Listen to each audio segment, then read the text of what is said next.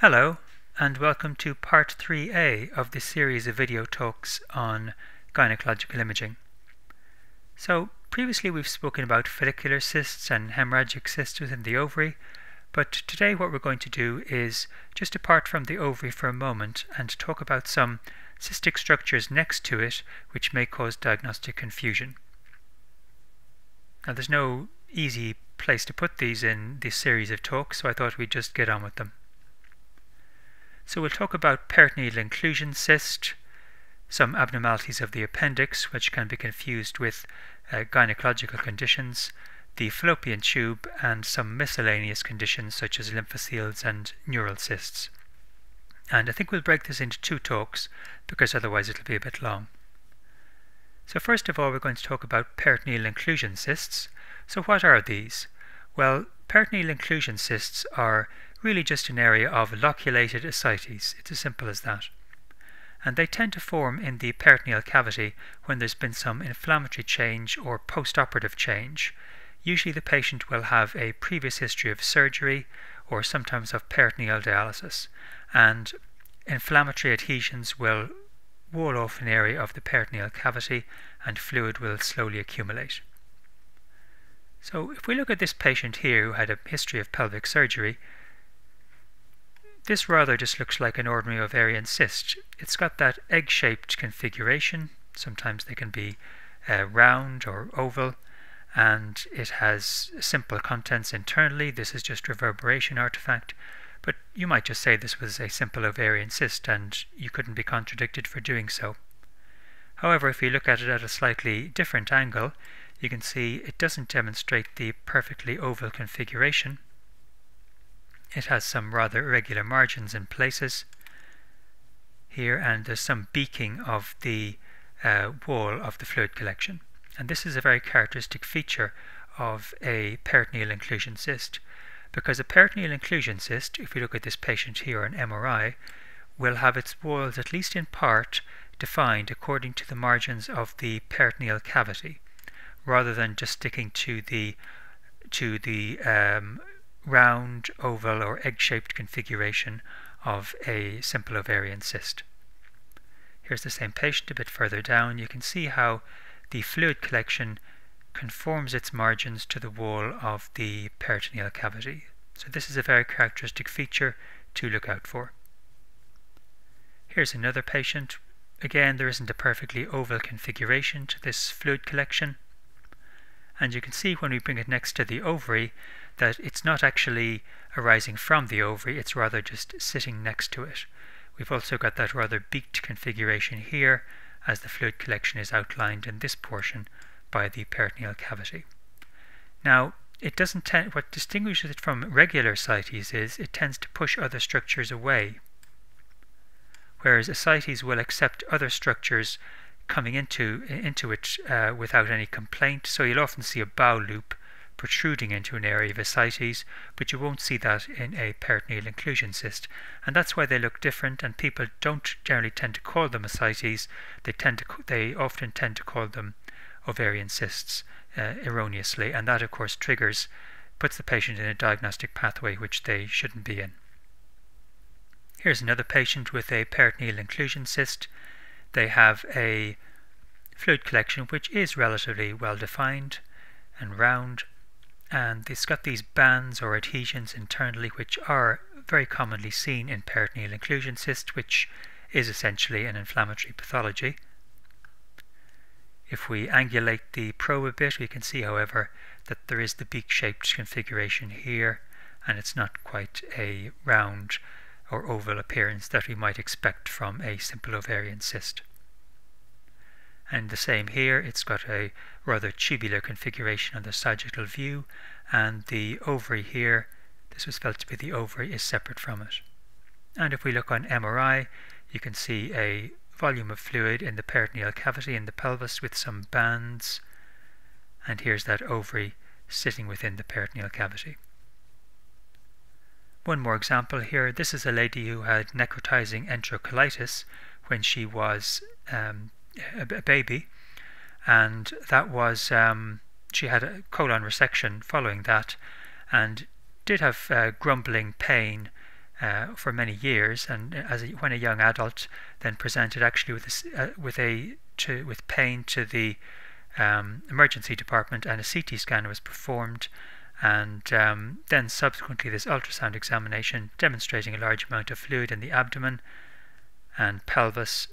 And you can see the left ovary here bathed in fluid, it's a normal looking ovary, and the right ovary bathed in fluid here. So this is a very large peritoneal inclusion cyst, and I'm just going to show you the CT scan she had. This I think is the top of the uterus, and these are 2 ovaries here. And as we go higher up, you can see there's still a very large amount of fluid. Higher up again in the abdomen, a large amount of fluid. And it's only when we get up to the upper abdomen here, around the liver and spleen, that the fluid's no longer visible. Let's look at the coronal picture, and you can see this is the upper demarcation of the fluid. So if this is loculated ascites confined to the lower part of the abdomen and the pelvis, and this is a rather extreme case of a peritoneal inclusion cyst, and you can see this ovary here bathed within the fluid. And if I contrast this with a patient who has malignant ascites due to pseudomyxoma peritonei, here on the coronal picture you can see the ascites passes up into the upper abdomen. So peritoneal inclusion cysts, just to summarize, it's nothing more than loculated ascites. It's not based on the ovary. The ovary may be bathed within the fluid internally, but it's not arising from the ovary. It conforms to the peritoneal cavity in margins, at least some of the margins, and there's a history of pelvic surgery or peritoneal dialysis. So let's move on now just to talk a bit about the appendix. Of course, the main pathology that we encounter in the appendix is acute appendicitis. Certainly in our institution we usually do CT in adults to diagnose this because it's more reproducible, particularly it's more accurate, particularly in obese patients, and it may display alternative diagnoses. But sometimes patients won't present with an acute appendicitis typical picture that is coming to a head within 72 hours with perforation and gradually getting worse. They may follow a more subacute course like this patient. So this patient presented with 2 to 3 weeks history of right-sided pelvic pain, and they were actually sent for an outpatient ultrasound, which demonstrates this rather tubular structure here with some low echogenicity areas of varying density internally. So there was a rather non-specific report given here. The operator wasn't sure what this is.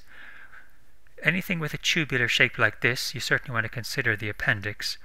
It is said that one of the characteristic features of the appendix, which distinguishes it from gynecological masses, is that it can be equally well seen transabdominally as transvaginally, in contrast to gynecological masses, which are seen better transvaginally than they are transabdominally. So this patient went on to have a CT scan, and you can see it's a multiloculated fluid collection based around the appendix, and this was in fact an appendix abscess, which was subsequently drained by one of my colleagues, and the patient made a full recovery. So an appendix abscess is something that you want to be looking out for when you see a tubular shaped abnormality in the right iliac fossa. Here's another patient who presented with a 3-month history. This rather looks more like an acute condition, but they did have 3 months of symptoms before they presented and underwent ultrasound and then CT scan. This shows us a fluid collection in the right iliac fossa, seen nicely on the transabdominal scan. These foci internally you might think would be air, and you'd be right about that. Here's our sagittal view. This is transvaginally, and so there's a transvaginal view, and we're seeing the structure in a more sagittal plane. This is probably the cecum here in front, and this is, although it's not that easy to say that just from this picture, and this is a retrocecal appendix abscess. And here we can see that on the CT scan with some air foci within the abscess. And here it is on the sagittal view. You can see the abscess here posterior to the cecum. And I just thought I'd mention in passing that sometimes the terminal ileum can have a rather suspicious appearance if it's got a bit of fluid in it. If it's pure fluid, it's usually quite easy to tell, but sometimes if it's partly contracted or it's some solid material, it can have quite a suspicious appearance, and you might think that it's a distended fluid-filled appendix. Often the coronal view can be very helpful because the terminal ileum sometimes has a very characteristic entry into the cecum through the ileocecal valve with a little bit of fat around it here, and this is a very characteristic appearance. So if you can match this up to the axial appearance, that can often be very helpful in distinguishing, in confirming that what you think is the terminal ileum, a normal, slightly atypical appearing terminal ileum, actually is. And it's nice to practice that on as you look through scans being performed for other reasons, so that when you see a difficult case, you'll be more confident. At least that's what I've certainly found. Let's look at another patient who was being scanned for follow-up of an ovarian cyst, and somebody noticed this. It hadn't been noted previously, or perhaps it had, but incorrectly interpreted, but it certainly hadn't been mentioned before. They noted this structure here, which has clearly got some fluid material internally in the right iliac fossa, because there's some acoustic enhancement behind it, but it looks like there's some more solid material as well. And when they turn this into longitudinal section, it looks rather tubular. So it's not dissimilar to that appendix we saw earlier, but this was a patient who was perfectly well and healthy. They didn't have any acute complaints. So it wasn't clear what this was. The patient underwent a CT scan. And here's the CT scan showing that tubular structure, and it was possible to follow this all the way up to the cecum. So what this is a mucocele of the appendix, and this is a condition which not many people seem to know about, but it's very important that you should do, because you have to identify it correctly so that it can be treated accordingly.